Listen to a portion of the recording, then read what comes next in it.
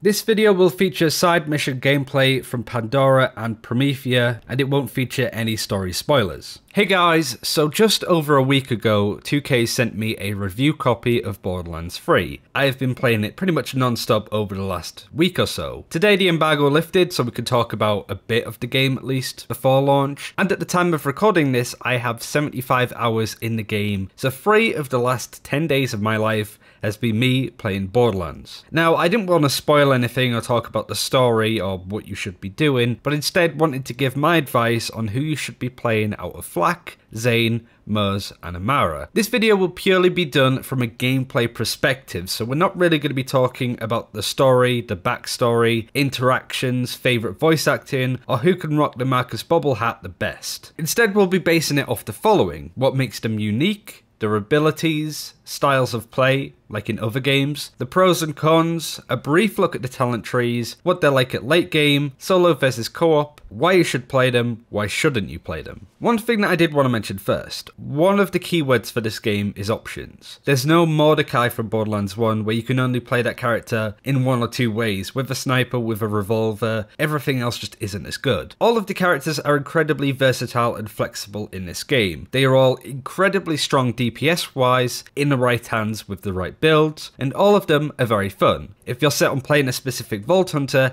then I don't intend to change your mind. I do, however, want to let you know what you're in for when the game launches and what you should be expecting. If you want to be helpful for some of the indecisive people that may come to this video, comment below on who you'll be playing and why. Let's go over the most popular Vault Hunter out of all of them, at least going off early polls. That being Flak. What makes Flak unique? The main thing is that you have a choice of 3 pets that will accompany you in your missions. You will also be able to choose 3 abilities that you can mix and match with the skill trees that you invest into, your playstyle, and of course the pets that you're running. The first ability is Rack Attack, where you send forward 2 racks to dive bomb enemies. You have 2 charges with an 18-second cooldown, meaning that you can fire this out fairly frequently. You then have Fadeaway, which is similar to Zero's ability in Borderlands 2. Flak cloaks, turning invisible, and Flak can fire 3 shots whilst cloaked. Each shot is automatically a critical hit. You also gain increased movement speed and health regeneration when you do this. And finally Gamma Burst, where you create a rift at the target location. Your pet teleports through the rift, dealing radiation damage to nearby enemies. The pet also becomes irradiated, growing in size, and dealing bonus radiation damage when it attacks. You can also use it to revive your pet, although it does increase the cooldown from 30 seconds to 60. If you're not familiar with Borderlands 3 in any way, you also have augments in the skill tree which can improve or change the abilities quite drastically. For example, for Rack Attack, you can have it have multiple charges, you can change the Fire Axe to do ice damage, and you can also get them to give you health whenever they do damage too. So I'm not going to go over all of these, otherwise we'll be here all day, but we will have a Flak video going out later this week, really breaking down these skill trees and how good they are, just as an FYI for the rest of this video. But now let's go over the pets. In the Hunter tree, you have the Spider Ant, which whilst it's out, it has a passive of giving you some health regeneration on a per second basis. You have the Jabber Sidekick, which runs around and shoots stuff with a gun, which is obviously great, but it also increases your movement speed by 5% whilst it's out. Finally, you have the Skag, which increases all of your damage by 5%, and is quite a tanky pet in comparison to the other ones. Much like abilities, you can augment each of these pets to make them stronger, to do more, and just become more powerful. We have another video going over the specific pets that Flak does have. There's 9 in total, so if you want to check that out, it's at the top of your screen. What kind of styles of play can you expect when you play Flak? Well, if you're looking at previous Borderlands games, which I'm going to use here, Mordecai and Zero are very close with how they can play as snipers. They also have fadeaway abilities, or at least Zero does, but you can also play them in close quarters, revolver, roguey, swashbuckling playstyles. Because of that, it also compares very closely to the World of Warcraft character archetypes, such as the rogue, because obviously you can stealth and fight close quarters, a hunter, because you have a pet and you can focus a lot of your talents and skills into that, and you also snipe from a distance. Now let's quickly go over some of the pros and cons for Flak. As I said, if you have any questions, I'll answer them a bit more in depth in another video, but we have to go over everybody. I don't want this video to be like an hour long. The first pro is you get a pet. What's cooler than that? Even if you're playing on your own, you always have a buddy riding alongside you, which I think is great. Like I mentioned, each of the pets grant you passives, that you can improve with specific talents, making them even stronger. All three of Flak's abilities are strong in very different areas, meaning that Flak is a very flexible Vault Hunter in their playstyles. You could play them as a sniper, a rogue, or investing heavily into your pets, whatever you fancy. You can also evolve your pets to make them stronger, which is an added bonus. You also get 2 augments on your abilities, meaning that you can make those abilities even more flexible by giving them health regen, changing the element, increasing the amount of charges. There's so much you could do there, and all of the options are valid in lots of different ways. Flak absolutely rocks with any form of sharpshooting weapon, sniper rifles, revolvers, any Jacob's weapon basically that does a lot of damage if you can hit those headshots or critical hits. Because Flak has a lot of talents based around increasing gun damage or critical hit damage, it means that you do the most when it comes to those situations, which makes Flak incredible in boss battles where the boss is like massive, for example, but has a lot of critical hit points, where it might be a lot more difficult to hit them with, let's say, demolition mows, because it's all based around explosions. Every form of Flak can make that work. You also have a nice mix of ability duration. You can have the high impact but long cooldown Gamma Burst to instant use additional charges of rack attacks. If you want a big ability like an ultimate to use, you could do that, or just something added extra to constantly throw out with your damage. But one of my favorite things from leveling up is that when you get a new shiny legendary, a lot of the other Vault Hunters are like, oh, this is cool, but I can't really use this in my build because it doesn't go with what I'm trying to do. Flak can make any of the legendary guns that they get work, especially legendary Jacob's weapons like I've been getting recently. He loves playing with them, that's for sure. But there are a few drawbacks with playing Flak. The first is that they're not very flexible with elements at all in playstyle. They have a few options, but not as many as, say, Zane or Amara. Elements are an important factor of the game, especially going up against enemies with shields or armor. That's where Flak could fall behind a little bit with DPS because he just isn't as flexible as some of the other Vault Hunters. Pets, whilst they are a nice addition, can be absolutely useless in situations such as a big boss fight. They will literally sit there and do nothing because they can't fight certain bosses. Can't really go into more detail without spoiling stuff, but you'll see what I mean when you play. Unless you spec into certain trees, they could be a massive glass cannon, or at least very immobile alongside, meaning that no matter what you do, there's going to be an element of Flak's playstyle that will be a big weakness. Whilst I said that Flak can make legendary weapons work, if you have bad weapons, especially early game, it can suck for Flak in a lot of different ways, especially if you're lacking high damage weapons. Because of all of this focus on getting critical hit shots, if your aim is a bit rough, it might be difficult to get the most out of them. Flak's capstones aren't majorly exciting, they're okay, but they're not as high impact as some of the other Vault Hunters, meaning that you don't have that amazing ability to chase. And finally, anointed gear, at least the ones that I've seen for Flak, do seem rubbish in comparison. Just some of the weapons and shields that were coming up just didn't add much, but we can talk about that some other time really. Now let's quickly go over each of Flak's skill trees. The first is Hunter, and this is all about gun and crit damage. It's about hitting hard with every single shot or ability that you have. Because you have rack attack, you have your ability up all of the time, with one of the shortest cooldowns in the game. You could also get some nice health regen, or burst health regen from the rack augment. Every time they do damage you get health back, which is nice. It's also a really good ranged ability for some fights, and you do have elemental options, but it's all about using a sniper or at least a weapon from distance, making sure that enemies aren't fighting you to increase your damage, and then you just headshotting everything, or at least getting critical hits in, which do a ton of damage. The only drawback here really is that the pet can be really useless because you don't spec into them at all, so your spider ant will just die a lot, and it gets kind of annoying to keep picking them up. You have the Stalker, which is more the high movement rogue playstyle. You have Fadeaway, where you could just,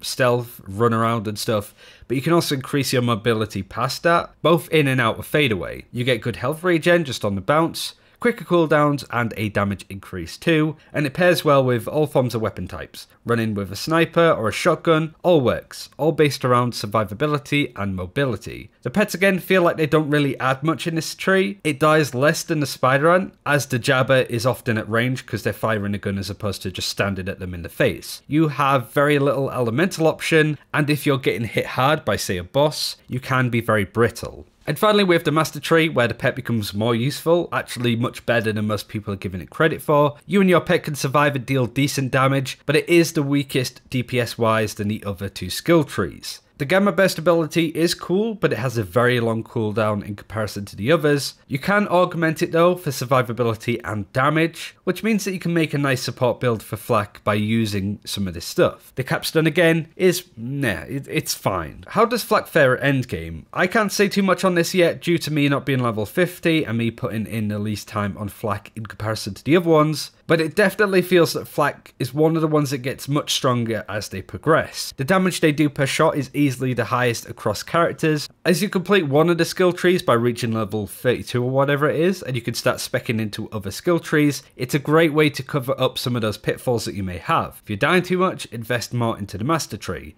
If you want a bit more mobility, put points into Stalker. Want to increase that damage as a whole, go Hunter. The only issue is, like I said, the anointed gear I've seen on Flak does look a bit underpowered, but that's only from the stuff that Earl sells. Maybe when you go to endgame content, some more rarer and stronger stuff may show up. How does Flak fare in solo co-op gameplay? He is really good solo, because you always have a friend with you that's got your back. Co-op he's also fantastic due to him being an all-out DPS character, being more of a rogue looking after himself, but also having support abilities with high regen, like the Gamma Burst augment that we spoke about, that creates a healing rift. They can do whatever you ask of them, and I think that's a really good thing to have, both playing on your own and also in a group. So, why should you play Flak? If you played Mordecai or Zero in previous games and want to continue that trend, you like having a pet, obviously, even though sometimes they don't really add much. You can't decide between having a pet-heavy class, a sniper rifle user, or a swashbuckling rogue. You like Pro ZD because his voice acting is tremendous. You want to dominate all forms of bosses. You want to play solo, but not play solo if you get me because of the pet. Or you want to support your team with mad health regen or just a lot of damage. And finally, play Flak if you want a defined playstyle, but you do want to switch it up now and again. You shouldn't play Flak if you don't want to play an aim-centric hunter. Also, don't play Flak if you want to focus in different areas like melee or explosive because Flak doesn't have much to offer there. And finally, don't play Flak if you're bothered by everybody else basically wanting to play Flak at that point. I know you people exist, I'm definitely one of them. Next up, Zane. What makes them unique? The best thing about Zane is the fact that you can equip 2 abilities at once. You have 3 abilities total and you can mix and match whichever ones you want to run, each of them having 2 augments, meaning that there's dozens of viable build options that you can run. If you're indecisive about who you want to play and how you want to play it, then Zane is a really good option. There's no defined roles for him, but that honestly might be a good thing for a lot of players. He's definitely the rogue archetype for BL3. I know I said that about Flak, but Zane is also the high mobility kind of character. If I was to compare him to other games, he has a Tracer in Overwatch vibe, but mostly Scout from TF2, just run into people with a shotgun right in the nose, bang. He also plays very similarly to Lilith in Borderlands 1, and of course Gage with him summoning a Sentinel and also a Digiclone. We mentioned the abilities, let's go over them now. The first of which is Digiclone, where you spawn a Digiclone of Zane. The clone stays in a place but distracts and fires at enemies. When you press this ability button again, Zane and the clone switch places, and you can augment this to do explosive cryo damage, to regen your shields as you do it. There's a lot of stuff you can do there. Not to mention you can make the clone incredibly strong with the doubled agent tree. We'll talk about that a little shortly. Next up is the Sentinel, where it sends into battle an automated Sentinel which is immortal. It cannot be killed, I don't think at least. It flies through the air and attacks enemies with its machine guns. You can add different weapons, rockets and stuff. It hits harder, it's the most offensive option, but it has a longer cooldown than Digiclone. And finally, Barrier deploys a deployable shield that blocks incoming projectiles. You can plop it on the ground or pick it up, but as you shoot through the barrier it deals increased gun damage, really short cooldown in comparison to the others, but like I said, you can equip 2 of the 3 that I've just mentioned here. What are the pros and cons for playing Zane? You can make any weapon, manufacturer or elements work. He is definitely the most versatile, but like I said, everybody is versatile. Zane is just really good for a first playthrough, I think, once you get to know how everything works. All of the skill trees can provide damage and can cater to playstyles. He is the best hybrid character. He's not overly reliant on his cornerstones because they're not great, so he can make mix and match builds, even hybrid between all 3 of the builds if you wanted to. There's a lot you could do with him. You can play him as a fast and agile DPS, like a scout in TF2 as I mentioned, or more of a slow assassin with the Digiclone. Because of this, you can play him into really good boss battles, keeping yourself alive and doing decent damage, but not as much as say Flak. And you've always got a friend alongside you with the Sentinel or Digiclone. The cons are that he is very undefined in comparison to the other ones, which might be quite frustrating. Even 30 hours into playing him, I'm not sure what spec's the best and what to go for. Which might be good for a lot of people that want to experiment with him. But there's definitely a lot of hidden depth to this character in comparison to others. You don't get to use your grenade mod unless you spec into certain talents that have your Digiclone throw a grenade or your Sentinel throw a grenade. Otherwise, it's useless really. The cornerstones, as I mentioned, are fine, but they're not incredibly amazing if I'm honest. You can struggle with ammo regen in comparison to some of the other Vault Hunters, and you can definitely hit a ceiling without the right gear or talents. Zane in Proving Grounds, as an example, can be really rough with the wrong builds. In a lot of situations, he deals less damage in comparison to others, at least from my experimentation. He was the character that I played first and played the most of. He's level 46 in this gameplay, but I'm still not really sure. I'm left scratching my head on how to play him and how to go about him. There is a good thing though, I do have some really cool anointed gear for him. For example, when I activate the barrier, my shields instantly start recharging, making it a really good ability in a dicey situation.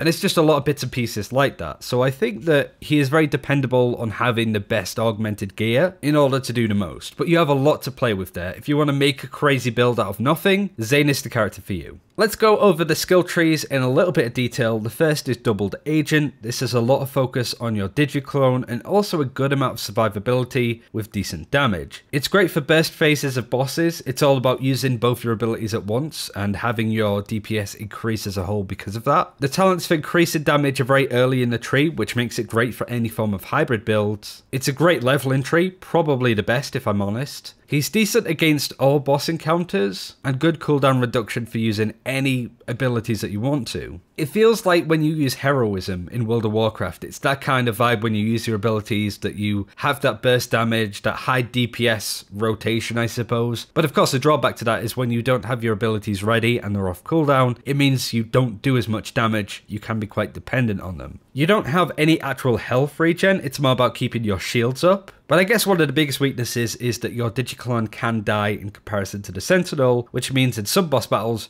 you place it down, it gets one shot, it's dead. That's it. But it's a nice welcome distraction. You could use the clone to taunt the enemies away so you can, be left alone, not taking any form of damage. And you could also spec it in a way that it actually does a hell of a lot of damage overall, so you can do that if you want to. Next up is Hitman. This is all about kill skills and keeping those kill skills up consistently. It increases multiple stats, the damage that you do, your fire rate, your reload speed. It's really good for those high movement moments such as leveling, certain boss battles and Proving Grounds, and it's not overly reliant on the skills that you're running. The Sentinel, unlike the Digiclone, doesn't die, it can stay alive, and it also tends to do more damage than a Digiclone without the skill points needed for it. It has a longer duration than the Digiclone, but also a much longer cooldown. Because it's so reliant on kill skills, it kinda sucks in group play, but if you're not killing targets, you're not doing a lot. Which means that if you come up against a boss or a certain badass mob that's hard to kill and you start losing those kill skills, you're going to struggle to keep yourself alive, to do damage, all of it. But there's also little survivability, but once you get going, it's really strong, but you can slow down to an absolute halt if you're not careful. It's just things to concentrate on, I guess.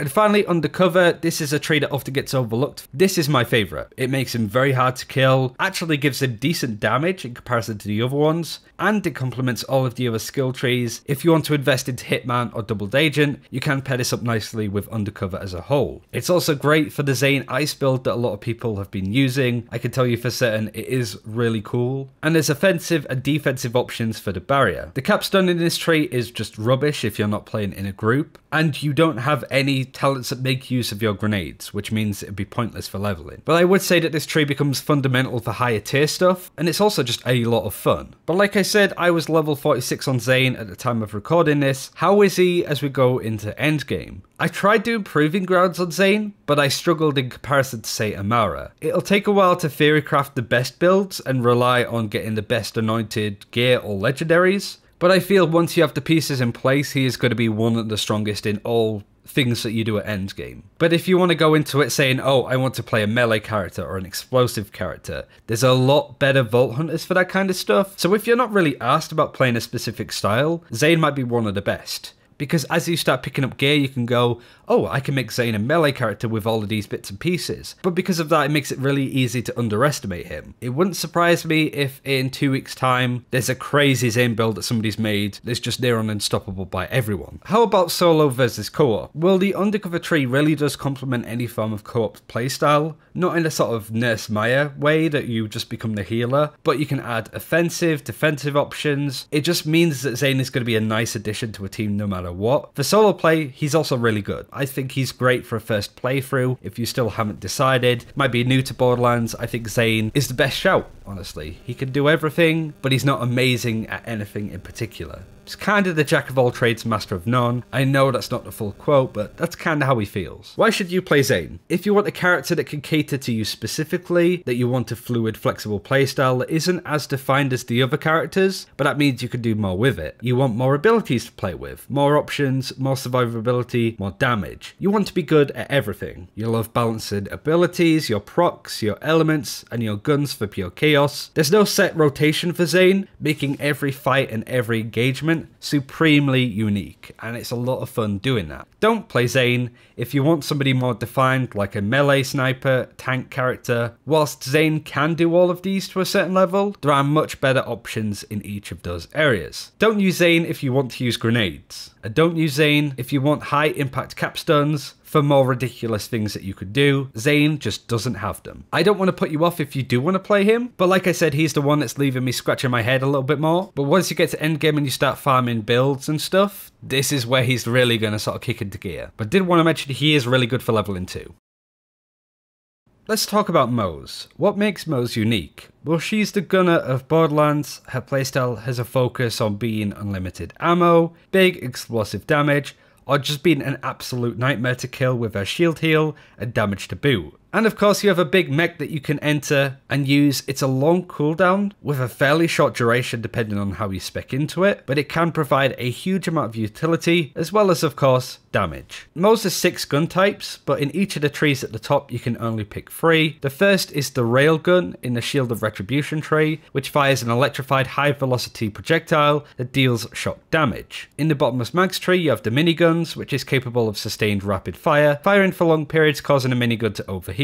And in the Demolition Woman tree, you have the grenade launcher. As you spec into each of these trees, you unlock 3 different weapons, but we'll talk about that some other time. There is another video going over that too, in case you wanted to see it. What kind of playstyle can you expect from playing Mose? Well, very much the gunner classes of previous games, Roland, Axton especially, Salvador with just the regen of ammo that you have that can be crazy, and in other games of course, Diva, Titanfall, that stuff springs to mind. And also Mr. Torg, because you can do a good amount of explosive damage. Man, that build is ridiculous. But the general pros and cons of playing Mose. The main one is that you have high DPS in all of your trees, no matter what you focus on. Each of them are in specific areas, but they're all very strong DPS wise. Because of this, it means that you are great for boss battles or badass fights, and the ability to use your mech in those engagements too is also great for boss battles and badass fights. Turns it into a Pacific Rim kind of approach. And 2 guns on your mech, which I failed to mention beforehand, you can mix and match whatever weapons that you want, which gives you a lot of flexibility using your ability. Because the main drawback, of course, when we go to a cons, is that you can only use the mech. You don't have any other abilities. You can change it with the guns like I mentioned, but that's all you can do, realistically. Her mobility is the worst in the game. Her mobility sucks, so in a lot of those situations where you need to move and do damage, she can struggle. She does have certain talents that can keep her firing while she's sprinting, but she doesn't have the same crazy movement speed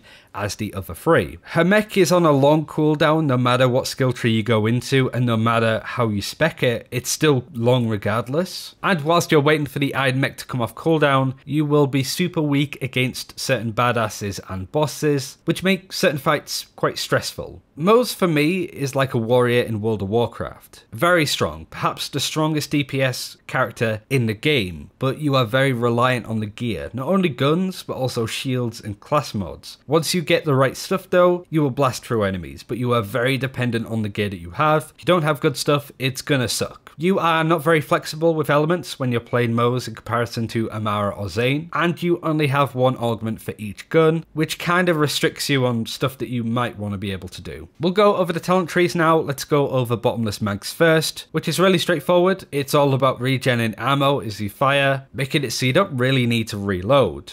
We of course saw gameplay with the Butcher from Gamescom doing a Proving Grounds, which is ridiculous as we highlighted before, but I also did it recently with a high mag gun, like I'm showing you on screen. This is a Vladov Legendary, and you can see how long it takes for me to actually get this gun to reload just firing at the sky. It makes it really good for boss battles where you can just hit a crit point over and over and over again. It means that you can mow down bosses fairly quickly, but you don't have much to stop damage coming through at you, and you don't have amazing amounts of regen, which make it a bit of a glass cannon in comparison to some of the other Moze builds. It's pure DPS. But the Iron Bear use is good, the cooldown is relatively short, and you also do just as much damage in the mech as out of it. It's a very straightforward tree though, so if you're not interested in having a gun that constantly fires and doesn't need to reload, there's not really much else in that tree that's for you. Shield of Retribution is another tree. This is one that again gets overlooked because it's all about being tanky. The pros are of course that it's very high survivability because you have a good amount of shield recharge, but also you do a lot of damage, which is a thing that I often see overlooked. The Iron Bear weapons are good for long and short range, but you don't really have much to reduce the ability cooldown for using the Iron Bear mech. Also, you don't have any talents that reduce the fuel that's used when using Iron Bear. It means that you have to wait a long time for it, and then you're in it for 10 seconds at most, which makes it pretty bad. But when you are in Iron Bear, it does a lot of damage. So it's really good for burst phases, I guess. It's the most balanced playstyle. It doesn't focus too much on having regenerating ammo or explosive damage like the other two trees. It has really good synergy with a good shield, but if you don't have a good shield, like I said before, it can really suck. I wouldn't necessarily recommend this for leveling until you get past like level 30 or so. And finally, Demolition Woman. This is a really fun skill tree. It has low cooldown and a long duration with Iron Bear, meaning that you can use it the most. It's amazing close quarters. It's not overly reliant on elements because you just blow everything up anyway. It's great at mobbing, badass fights and bosses, both in the mech and without, and it is just ridiculous with the right gear. The issue is that it sucks at range because you're not really accurate with having explosive weapons. That's what the tree's all based around, is just doing as much explosive damage with, let's say, Torg weapons and also grenades. So if you want to be accurate, you just miss out completely. But it is also very reliant on having a good explosive gun and also good grenades. If you don't have that, again, it sucks. And much like Bottomless Mags, it does shoehorn you into a particular playstyle. So if you don't want to do explosive damage, again, not really for you. What's Mer's like endgame? She was the slowest to level. I think she's the one that's going to suck at the earliest levels, but as you get to a point where you can start really using the skill trees and what they could do, she's one of the best as you get up to like level 30 and beyond. She's great against tough badasses where others may struggle. I've not tried her on Proving Grounds just yet, but I feel like she'd do really well. She just might not be the fastest. She's very strong in each of her skill trees no matter what you want to do. None of them stand out for being better over others when it comes to DPS. It just depends on what gear you have and what you want to do. She's very much the one that starts off slow, but going into Ultra Vault Hunter mode and Mayhem modes, that's where she's gonna rock it, I think. Solo versus co-op. Solo, she struggled. Like I said, leveling her. And in co-op, she doesn't really provide much for the rest of her team, other than her teammate being able to jump on the back of a mech, which is cool, but that's really all it is. I wouldn't say don't bring a Moze into a group, but everybody should expect a Moze in a group to just not really provide an awful lot for you. At least from what I can tell. So why should you play Moze? If you want a big ass mech, for one. If you want a more defined playstyle, either being based around doing a lot of explosive damage, and I mean a lot, having a tanky character buff in and out of the mech, but with also very good DPS, or weapons that you never have to reload. Much like Flak, if you get a good legendary weapon, you can make it work so long as it fits under these areas that I've mentioned. But you definitely want to lead with the legendaries that you get. You get a nice Torg explosive weapon, you don't want to be running Bottomless Mags with it, if that makes sense. Don't play Moze if you don't want to use a big ass mech. There's no other options really, so if you're not interested in that ability, don't play her. Don't play it if you want a faster character or playstyle, and don't play it if you feel that you're going to get frustrated by not having good guns with her, especially when leveling. She wasn't awful to level, I make it sound really bad, but she was the toughest out of the 4. But I'm about to go into Ultra Vault Hunter mode with her, with a legendary Torg weapon, and I can already tell you that it's a lot of fun and she's incredibly strong. She also killed some of the final bosses in the game, in the campaign at least, in less than 2 minutes. So yeah, Moz is very good. And finally, Amara. Honestly, I saved the best till last. What makes him unique? Well, she's the Siren.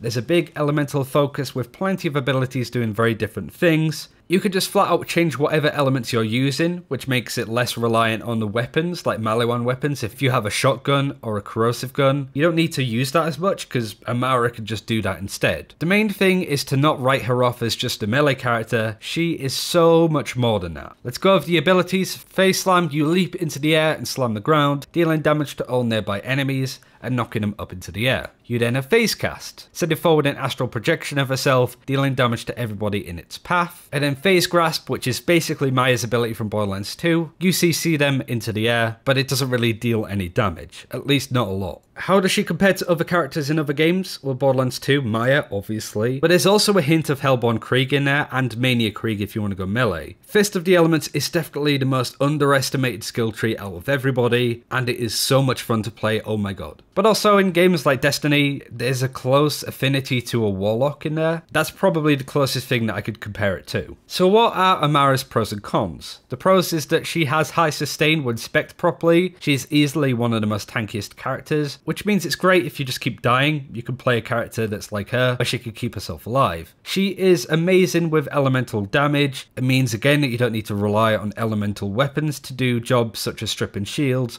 or killing armored targets. Amara could just do it herself on the go as well. She is the melee queen. We'll talk about that tree a little bit more in a second because oh my god. She also has an incredibly diverse playstyle in what you can do, more so than anybody else I feel at this point. And considering we've gone over Flak and Zane and said the same thing, really says a lot about what Amara can do. All builds in each of her skill trees are a lot of fun, and it only gets better as you get into endgame.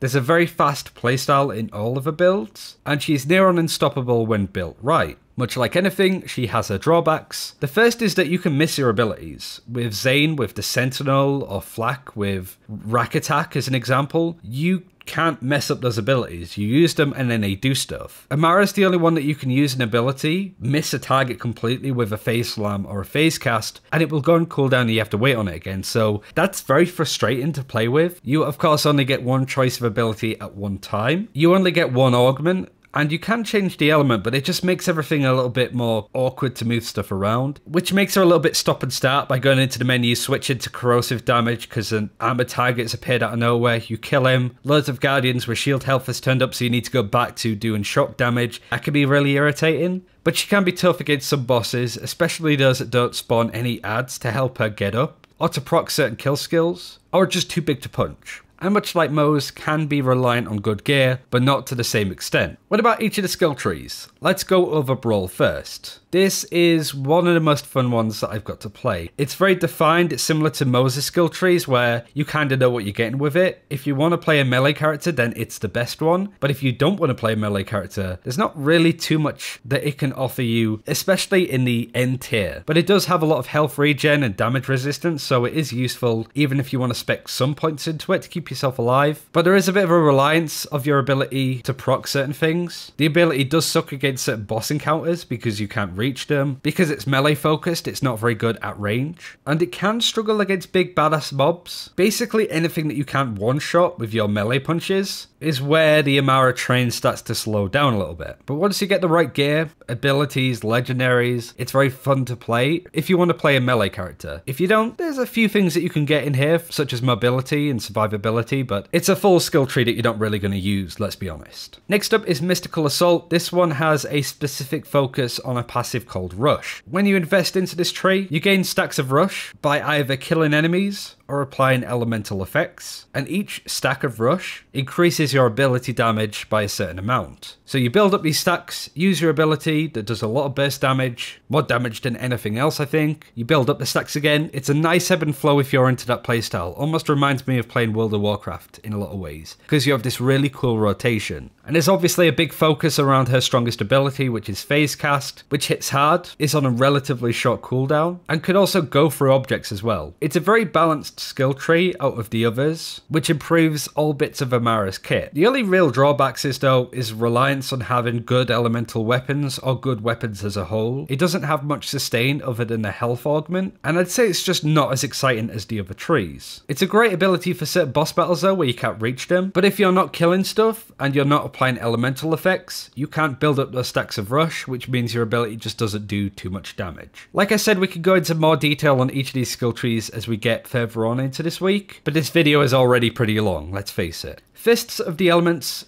the final tree that I wanted to go over, is honestly one of my favourites. It could do a lot of damage, and generally it's focused around taking non-elemental weapons, such as a nice strong Jacob sniper rifle, and turning a portion of the damage that it does into elements, fire, electricity, or corrosive, which is great at turning a really strong non-elemental weapon into a strong elemental weapon. It's definitely the most flexible tree, and there's a nice low cooldown on the phase grasp ability, which is great at CCing tough enemies, or lining them up for some sniper shots as an example. It very much reminds me of Hellborn Krieg, because you can also get some health back from the elemental damage that you do, which means that you heal yourself a lot by doing a lot of damage, which I really like that playstyle of. Because of that, you have big survivability when you spec later into this tree. The problem is that there's very little survivability before that. The ability doesn't do much damage unless you augment or spec into it in a certain way. Because you have to do damage to recover from damage, it can be difficult in slower fights. The ability just doesn't work with some boss battles. You can't phase grasp somebody that's massive, as an example, and it can suck against certain immune targets to your elements. But it does take a while to ramp up skill-wise. What is she like at endgame though? Well, I'm struggling to pull myself away from the melee Amara build as you're seeing on screen. It's easily one of the most fun builds in the game, at least for me. Mystical Assault felt fine, it hits hard, but I'm not as excited for it as other trees, honestly. I'm just gonna have to give it more time and see what it's like really at endgame. But Fists of the Elements was much better than I expected, and I could definitely see an Amara Elemental Sniper build being very strong as you get up to level 50 and Mayhem mods in the future.